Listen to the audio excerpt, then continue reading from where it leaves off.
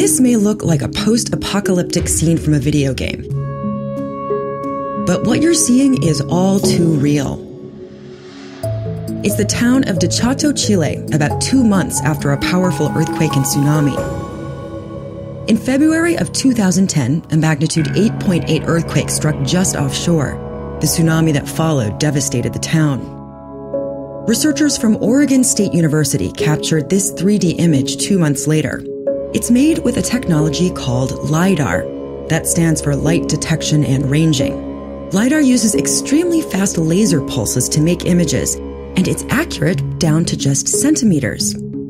This animation was made from about 20 different LiDAR scans taken over the course of 3 or 4 hours.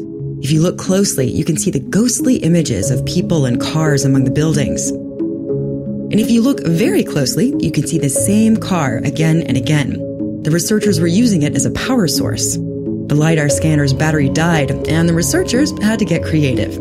So they hooked it up to the car battery in their rental. Wherever the scanner went, the car had to go too. Engineers and scientists are using LiDAR images to document how natural disasters affect man-made structures, and even the shape of the Earth itself.